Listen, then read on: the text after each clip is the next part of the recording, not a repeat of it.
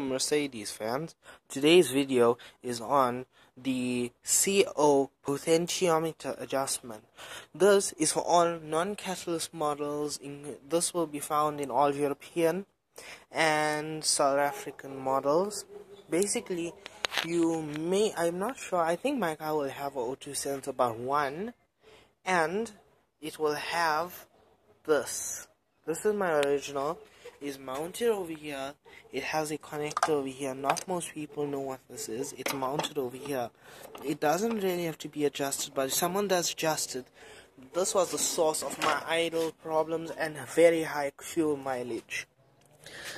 You can run the car without it, but you will notice in cold weather sometimes the car will go into limp mode, but only until it heats up completely. But it did once and it's just went away.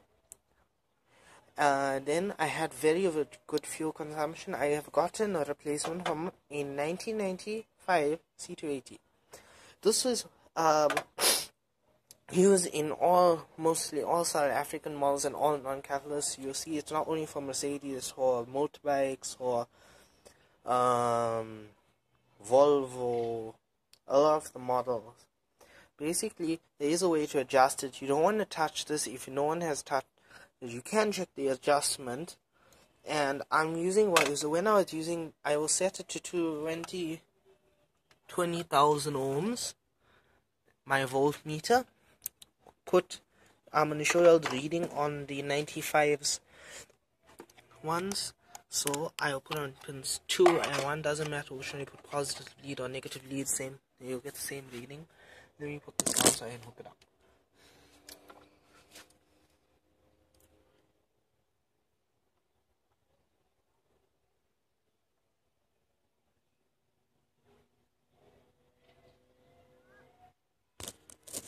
And there you see 0.86.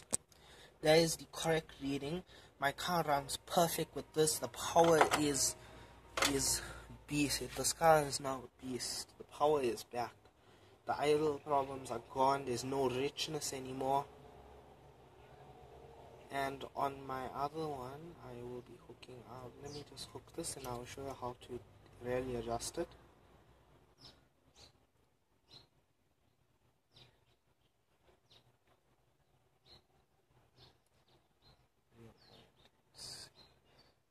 Is working with trying to hold this both leads with one hand is quite challenging.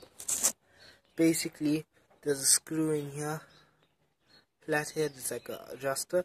You're gonna just turn it until that 0.9 until it reads 0.86. I'm gonna do that to decrease the readings on the ohms. Let me just. Thing keeps on popping out on me. Let me just put it straight. Come on. Huh? Come on. There we go.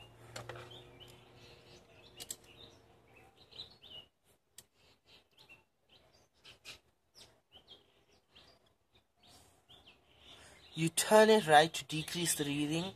You have to be delicate, and my potentiometer is now set.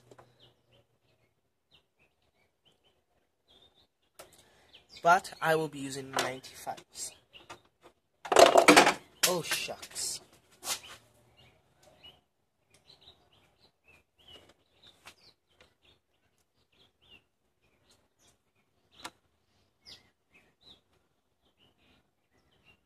Okay, that never hurt it. And now, let me just hook this up since it fell down again.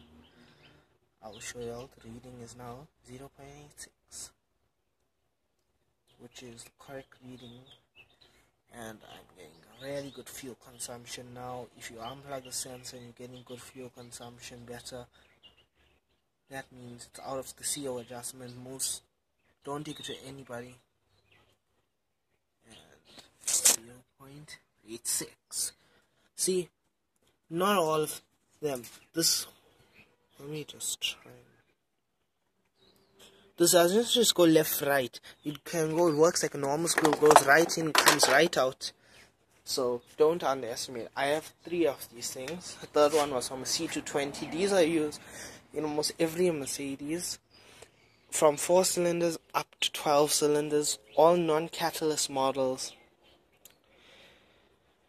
If you have idle issues like I did, or high fuel mileage, and when you start the car you hear like it like really like just goes like like now it just goes like smooth idle even with the aircon on.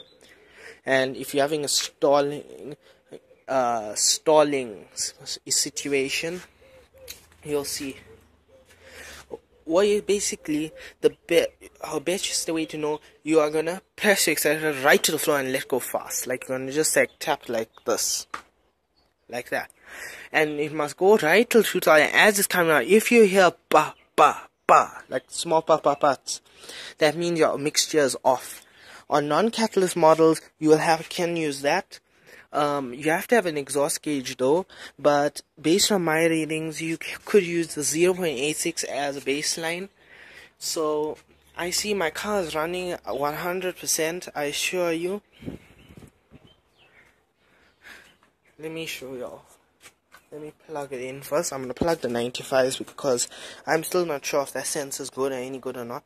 Someone was in this because they actually adjusted when I sent it for service. When told them, you can see someone tried to get in, silicone's gone, so I said I'm not going to trust this. If water gets in it, I'm going to have a whole lot of havoc while I'm driving, so I'm going to be safe. And yeah, and actually these sensors are quite expensive new. On my end it costs 2,500 rands. By you that'll be about $200. Now you will get a code if you start your car out, but your car will run. This kind of goes into like a preset mode that they have programmed in ECU. I recommend you use this method if you can. You just have to set it to that baseline and you sort it. Oh god, I don't have the keys with me, sorry. So I can't really start it right now. But anyway, let me show you the carbon deposits on my exhaust. This car has 102 sensor, don't know where it is, never gave me trouble. I'm not gonna stress about it, doesn't burn rich. I made a scratch. I don't know if y'all can see this. It looks dark, but there's hardly anything there. This is 2 weeks of running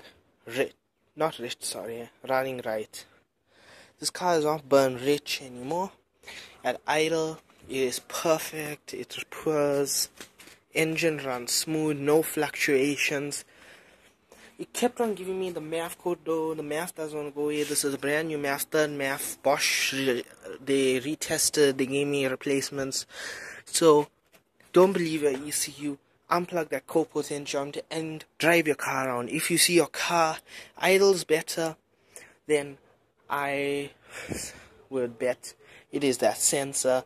Use a voltmeter, ohm meter, or multimeter, sorry, whatever you want to call it. Pins 2 and 1, and that's what your settings should look like. Don't worry if you see, oh, it's different, mine doesn't have the blue cap. This one had the blue cap, I just put it there so it looks original. Don't worry, just if you get a replacement from a C280, take the reading, put it on yours, like match it, but use 0.86 as a baseline. I'm sorry this video is going a little bit lengthy, but yeah. So if you all have any more Mercedes questions, please leave comments in the below. Don't forget to like and subscribe. If you didn't like it, give thumbs up and tell me what I can do to improve the video. Thanks.